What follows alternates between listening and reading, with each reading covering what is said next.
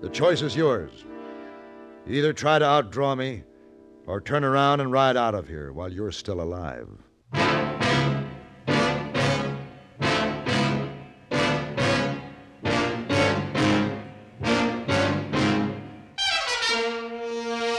Have gun. Will travel. Starring Mr. John Dehner as Paladin. San Francisco, 1875. The Carlton Hotel, headquarters of the man called Paladin.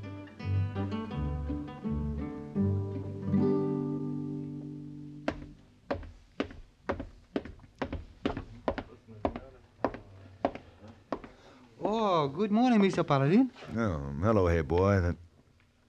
I didn't expect you to be at the desk this morning. Oh, he's desk clerk asked me to stay here while he have breakfast. Why you up so early? Oh, couldn't sleep. Thought I'd pick up the paper and have breakfast in the dining room. Oh, telegram come for you a few minutes ago. No? Here. Thank you.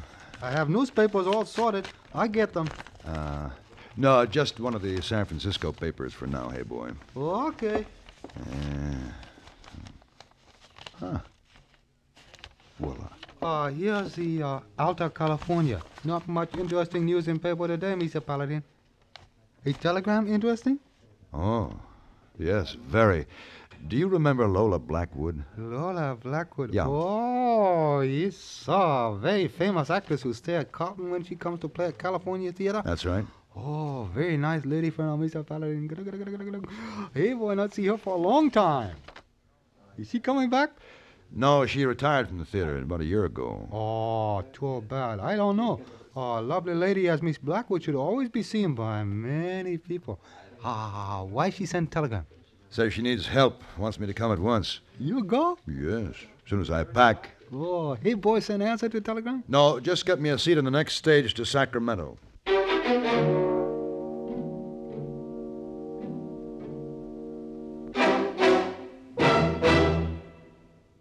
Constipation is something people don't talk about much, but it can be a problem for anyone, even doctors. And when constipation occurs, it's interesting to see just what doctors consider important about a laxative they might use or recommend. Well, a majority of the doctors we heard from had this to say. A laxative should be effective, gentle, close to natural acting. A medicine that can be used with complete confidence. Now, X-Lax has been popular with many doctors and millions of people over the years because pleasant-tasting chocolated X-Lax is effective. Overnight, it helps you toward your normal regularity. X-Lax is so gentle, so close to natural acting, there's no upset. That's why many doctors and millions of people use X-Lax with complete confidence.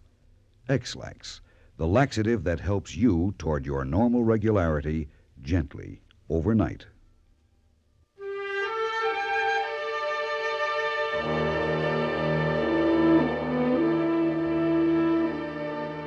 In Sacramento, I rented a horse and started on my journey to the town of Grass Valley. It had been over a year since I had last heard from Lola Blackwood. She had written a letter at that time telling me that she was tired of touring the country as an actress and had decided to buy a ranch and settle down in Grass Valley. My ride along the American River to the foothills of the Sierra Nevadas was filled with the thoughts of this beautiful woman. When I tied my horse to the hitch rail outside the Grass Valley Hotel, I noticed a carriage standing alongside the boardwalk a few yards down the street. And sitting in the carriage with a young girl was the lovely Lola Blackwood. Paladin! Lola! Oh, Lola! Oh, Paladin, how delightful Well, it's so good to see you, too. Oh, this is wonderful. Oh, my. It's been such a long time. Well, it's been almost 2 years. You mean 2 centuries? I was in San Francisco and I That's- was playing a field. And there wasn't a dry handkerchief left in the California theater. I just can't Oh, believe it's Lola. really you. Oh, Paladin, I want you to meet Laurie Gallagher. Hello, Laurie. How do you do, Mr. Paladin? I'm sure Laurie feels that she already knows you. Aunt Lola's told me many wonderful things about you. Oh, well, your Aunt Lola's a very gracious lady, but I'm afraid she's forgotten to tell me that she had such a beautiful niece. Oh, well, I'm not really her niece. Laurie has been living with me for several months, Paladin. ever since her mother passed away. Oh, She and her mother traveled with our company. Before she died, they came to live with me. I promised her I'd take care of Laurie. I see. And I suppose you're going to be an actress too, Laurie, huh? Oh, yes, sir. I'm working very hard at A it. natural-born actress. I'm very proud of her. She's almost 13 now. In another 2 years, you may have the good fortune to see a perfect Juliet at your California theater. Wonderful. She'll be just the right age for the part. Oh, yes. Well, I just can't get over this delightful surprise. What brings you into Grass Valley? Your telegram. My what? Well, you sent me a wire asking me to come. Oh, there must be some mistake. Well, I'm afraid I don't understand, Lola.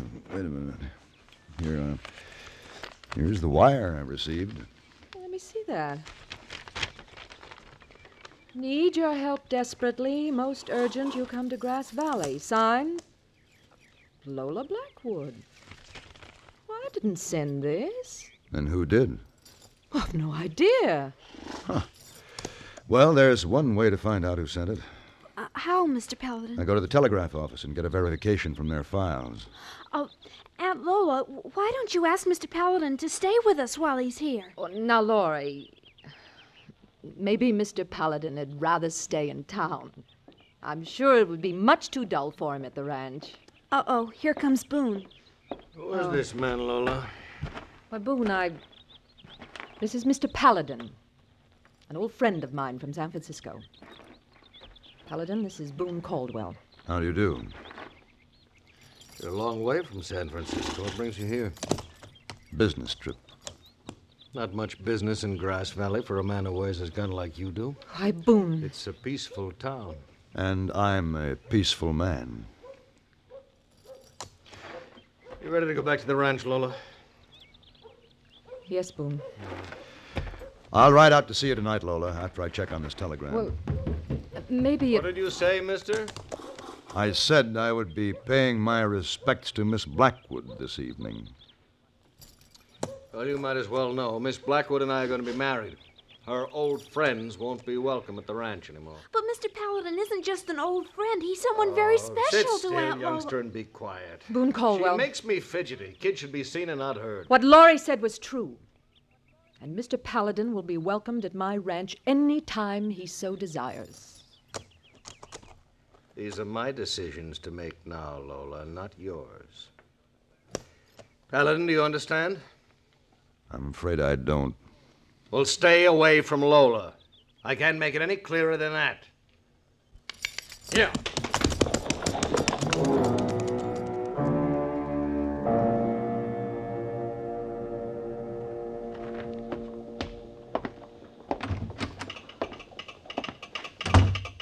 Howdy. Hello. Want to send a wire? Just write it out in one of those forms. No, thanks. I came in to ask you if you might remember who sent me this telegram. It came to me in San Francisco 3 days ago. It says right here, Lola Blackwood. Yeah. But did she come into this office to send it? Well, she'd have to. The only telegraph office in town. Do you actually remember her coming in? Well, now that you mention it, I don't think she did. Seems I recall that little girl that lives with Miss Blackwood. Here, what is her name? Laurie? Yeah, that's the one, Laurie. I remember now. She came in here with this message already printed on a piece of paper. Told me Miss Blackwood would pay the charges later on. No, don't bother Miss Blackwood with the charges. This should take care of it. Oh, yes, sir. It sure does.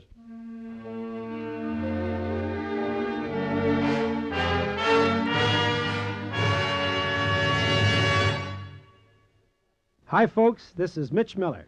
I don't claim to be a traffic engineer, but then traffic engineers don't claim to be radio personalities, and they don't usually have the highway accidents. Ordinary drivers like you and me have them. As one ordinary driver to more of the ordinary species, nowadays we're doing a lot of clamoring for more and better roads to take us more places faster. But you know what they say about charity beginning at home. Better roads begin behind the wheel. Subtract every hurry guy right now. Subtract every cut up and cut out. Subtract every guy who treats his car like a weapon, and we'd have those better roads now. I'm sure some of you folks catch my Sunday night shows from CBS Radio in your cars. I know you can hear me from a hospital bed, too, but what's the percentage in that? As a personal favor, try not to create or become a highway accident statistic. Take it from Mitch here. Dying on the highway, that's not living at all.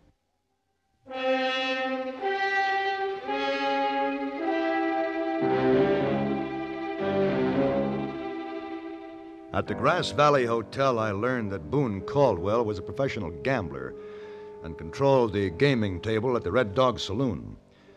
I wanted to talk to Lola alone, so before I rode out to visit her, I stopped by the saloon to see if Boone was there. He was busy at the tables. 20 minutes later, I pulled up at the ranch house. Ooh.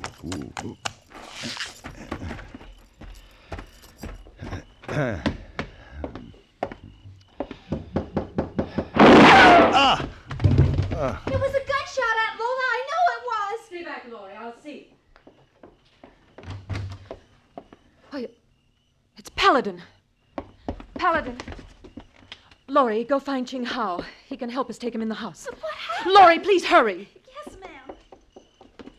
Paladin, can you hear me? Lola, somebody took a shot at me. Well, it creased your forehead just above the eye. Yeah. Can you stand up? I think so. Let me help you. No, I'm all right. We'd better go in the house. Wait a minute. Listen. The man who shot me is probably on that horse. I'm going after him. Paladin, wait! Don't go! Stand, boy. Paladin! I know who it is. Who? Come inside. We can talk there.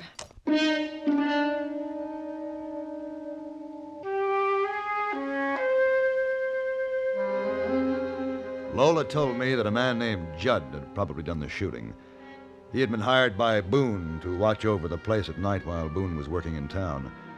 Before I could learn more, we were interrupted by Laurie and the Chinese cook Ching Hao. Laurie was pleased to see that I no longer needed assistance and proceeded to apply a bandage to my forehead. Lola asked Ching Hao to make some coffee, and then she took Laurie upstairs to get her ready for bed. A few minutes later, she returned, carrying a tray from the kitchen. Coffee's ready. Ooh, good. Is Laurie asleep? Not yet. How's your head feel? Much better, thanks to her nursing care. Well, this coffee should help you, too. You're both very considerate.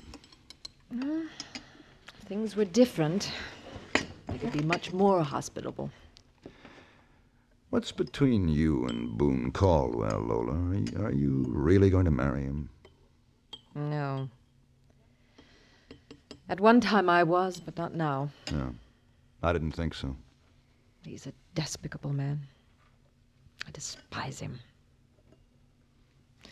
So strange. Strange? Yes. Boone came into town several months ago. I met him then. He was very attentive to Laurie and me. We loved him at the beginning. I was having financial trouble at the time.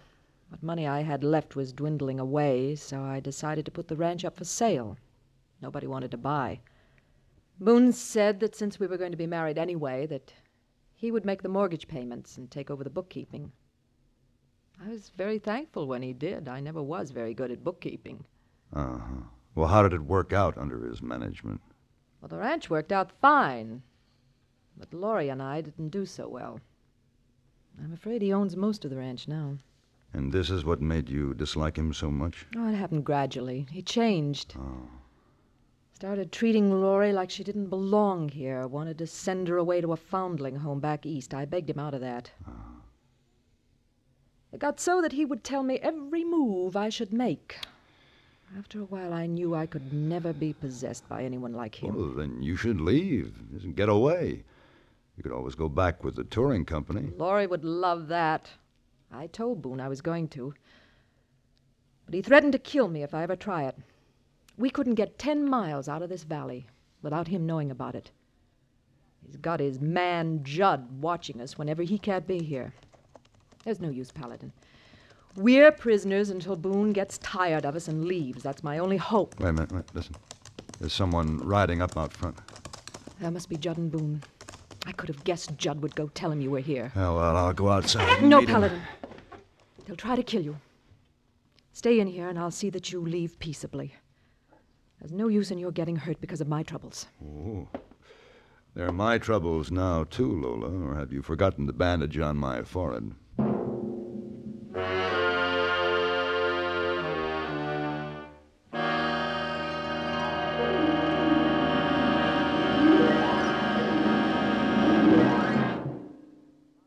Dave, about those trees you took down. I'd help cut 'em up for part of the wood. As soon as I feel better, Ed. What's wrong? Had nagging backache lately with sleepless nights. Feel tired out. Just the way I felt with backache. Better try to get relief. How? Try Doan's pills. Right.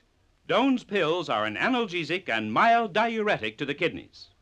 Nagging backache, also headache, dizziness, and muscular aches and pains, may come on with overexertion, emotional upsets, or everyday stress and strain.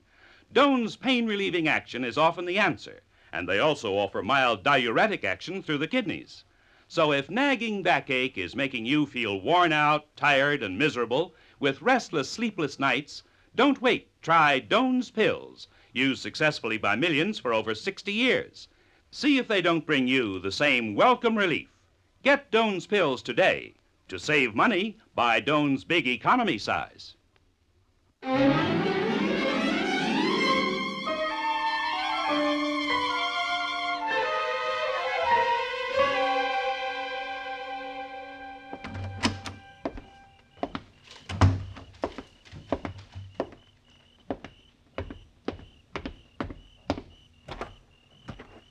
Hello, Boone. I told you this afternoon to stay away from Lola. I heard you say something like that before you rode away, but you didn't wait long enough for me to give you my answer. Get on your horse and clear out of here. I'm not going to waste any more words with you, Paladin. Your friend Judd doesn't like to waste words either. Do you ambush everybody who walks to this door after sundown, Judd? I wasn't trying to shoot you, mister. That was only to scare you off. You're just lucky you did hit me. Otherwise, you wouldn't have lived long enough to ride in after Boone. Get off my ranch, Paladin. No, Boone, I won't be leaving. You will. Get on your horses and move out, both of you. Nobody talks to me like that. Shoot him, Judd. Don't try it, Judd.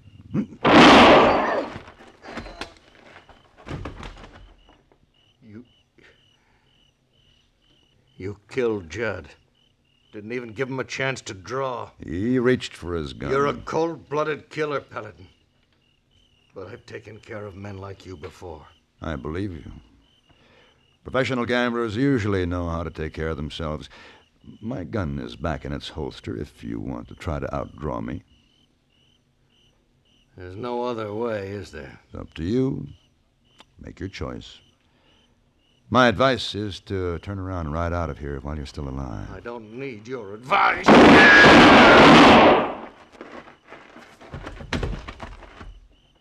Paladin? All right, Lola.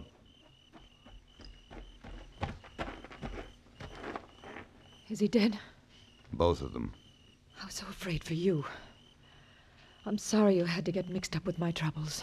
I wouldn't have come here if I hadn't wanted to. I'm grateful, Paladin. No. You can thank Laurie. Laurie? Mm-hmm.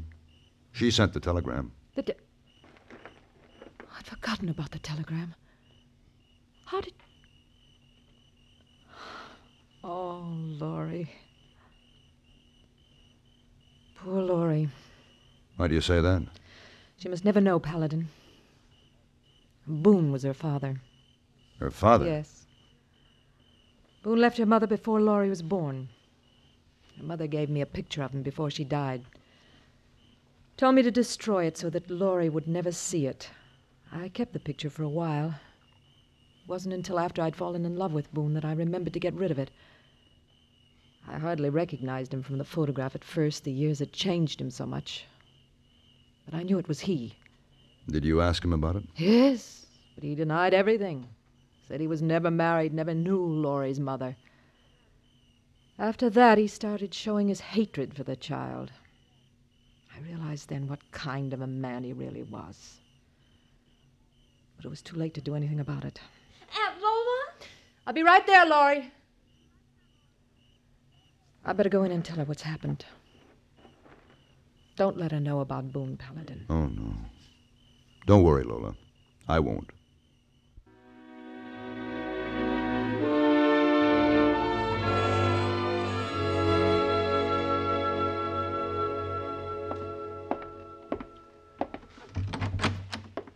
Well, good morning, Miss Wong. Yeah, welcome home. You come back last night? Yes, the stage didn't get in till almost midnight. Oh, you have a nice trip? Very nice. Oh, please excuse Mr. Wong.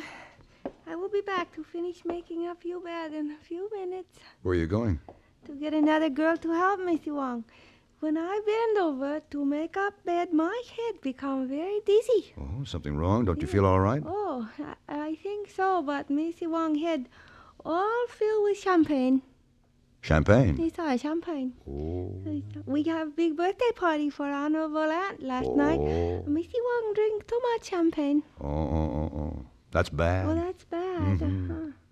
Was Hey Boy at the party? Oh, yes, Mm-hmm. And how does he feel this morning? Oh, I not know. He not come to work yet. Oh. He must have had a lot of champagne, too. Yes, much more as Mr. Wong. Maybe he dizzy this morning, too? More than likely. Knowing Hey Boy, I wouldn't expect him to come to work at all today. Oh, poor Hey Boy.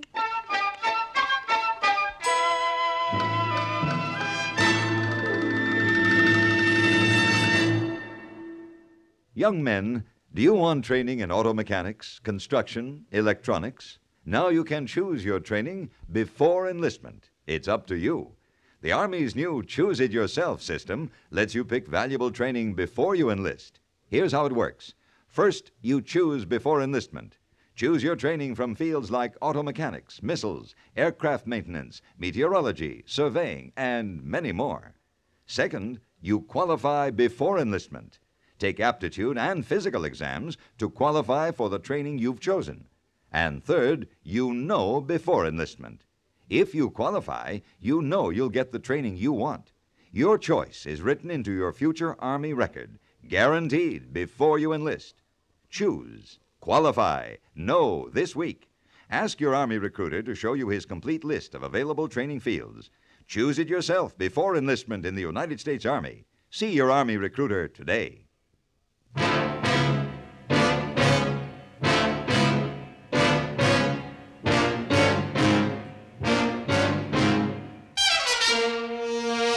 Have Gun, Will Travel. Created by Herb Meadow and Sam Rolfe, is produced and directed in Hollywood by Frank Paris and stars John Dehner as Paladin, with Ben Wright as Hey Boy and Virginia Gregg as Miss Wong. Tonight's story was specially written for Have Gun, Will Travel by Mr. Paris. Featured in the cast were Ann Whitfield, Tim Graham, Lawrence Dobkin, and Jeanne Bates. This is Hugh Douglas inviting you to join us again next week when CBS Radio presents Have Gun, Will Travel.